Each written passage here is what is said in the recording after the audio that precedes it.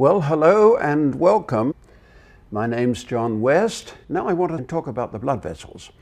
And here's a beautiful picture showing a cast of the airways on this side, this is the right lung here, and the cast of the blood vessels on this side here.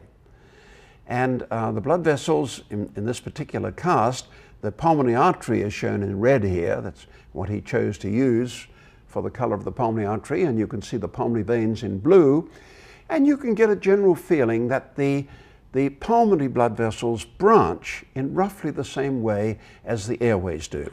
Airways branch, as we've seen many times until you get to the alveoli, and is the same is true of the blood vessels. In fact, as I've said before, the small pulmonary arteries tend to run alongside the airways until we get down to the respiratory zone. Now the next slide shows a small pulmonary artery on the left here, and alongside it is a systemic artery. That's an artery from the rest of the circulation, say from an arm or a leg or somewhere, and they have about the same caliber. Actually, this one is slightly smaller than this, but you'll notice that the walls are completely different. The small pulmonary artery here has rather thin walls, as you can see. This is cut diagonally here and makes it look a bit thicker, but they've got very thin walls, whereas the systemic artery has a very thick wall. A lot of smooth muscle here, small amount here. Why the difference? Because the pulmonary arterial system, the pulmonary vascular system, is a very low pressure system.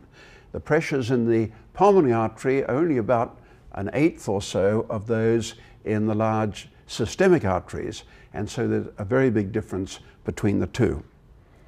Now as we go down, let's follow the arteries down, and here we come to a smaller pulmonary artery. We can see the smooth muscle in the wall here, red blood cells of course in the lumen, the alveoli around it here, and that has its accompanying bronchus here with smooth muscle in the wall. So the smaller pulmonary arteries have small amounts of smooth muscle, and actually it's rather patchy. There's nothing in the pulmonary arterial system which is like the systemic system, where the small arteries have lots of smooth muscle on the walls and they act as throttles. That's not the case in the pulmonary vascular system. And then we get down to the alveoli that we've seen now a couple of times before, the capillaries in the wall and the blood-gas barrier here. Now, if we look at the capillaries in the alveolar wall, face on as it were, and let's imagine that we're in an alveolus and we're looking at the wall of the alveolus, just as I'm in a room and I'm looking at the wall of the room. That's what we're looking at here. We're looking at the alveolar wall face on, and you can see that the capillaries form a very intricate network of capillary segments. And so some people object to calling these capillaries tubes or pipes. They think they form this very intricate network, and we can see that even better if we go to another type of lung. This is a frog lung, an amphibian.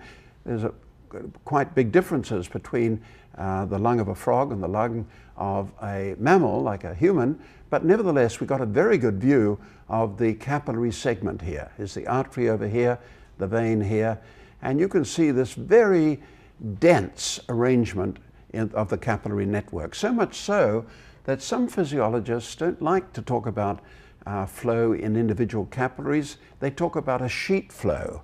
And an analogy is an underground parking garage where all the air in the garage would be blood, and you've got posts separating the two sides of the sheet of blood from time to time. So that's one way of looking at this.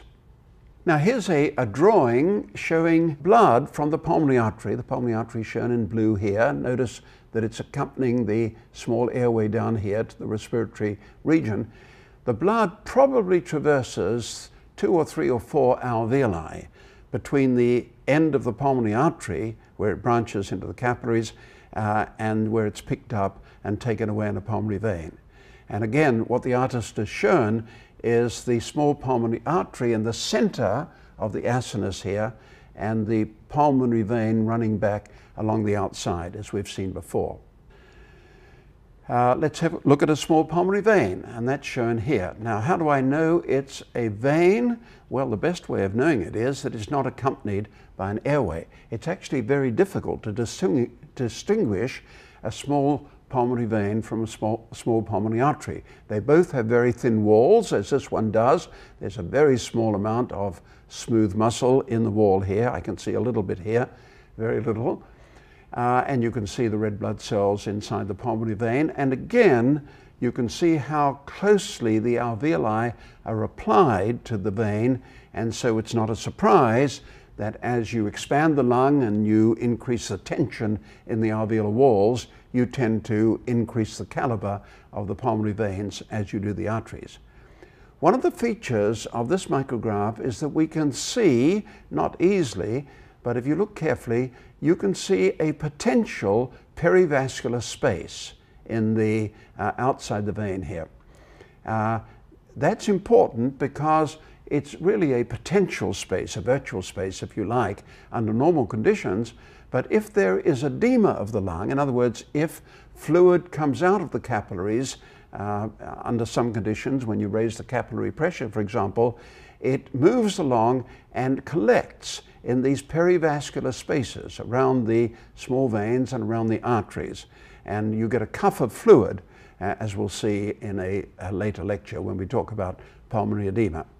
So that's an important feature of these blood vessels. They have as it were, a sump, a perivascular region here, which can fill with fluid under certain conditions.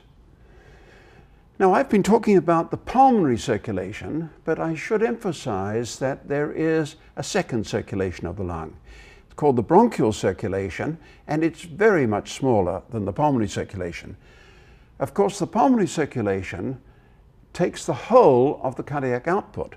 The whole of the output of the right heart goes through the lung, just as the whole of the output of the left ventricle, the left heart, goes through the rest of the body. And these two circulations are in series. So that the blood flow through the lung is very large. It's something like 5 liters a minute, an enormous amount of blood flow, which is necessary in order to oxygenate the blood. But there's also another circulation shown here. Here's a bronchial artery, not easy to see, bronchial artery coming off the aorta. Sometimes they come off the intercostal arteries. And these bronchial arteries supply the larger airways, the airways down to the respiratory portion of the lung. Of course, the respiratory zone doesn't need any bronchial circulation. It's got plenty of blood from the pulmonary circulation. But the larger airways do not see the pulmonary circulation, and therefore they need a small amount of blood from the bronchial arteries to nourish them. And we should bear in mind that there is a second circulation because it becomes important under some conditions. So let's summarize some of the most important points we've made. We took an imaginary swim down the blood vessels, and we saw that the pulmonary arterial system is a series of branching tubes, very like the airways. In fact, the arteries accompany the airways down to the gas exchanging area. We saw that the walls of the arteries are much thinner on the pulmonary circulation than the systemic circulation because the pressures are so much less. The capillaries form a very dense network of interconnected segments in the alveolar walls, so this is very efficient for gas exchange. We also noted that the small veins have a perivascular space, or perhaps a potential perivascular space, and the same thing is true of the arteries as well. And finally, we just mentioned briefly the bronchial circulation. It's a very, very small part. It's only a fraction of the pulmonary circulation, but it's important because it is responsible for the nutrition of the large airways down to the gas exchanging regions. So that's the end of our discussion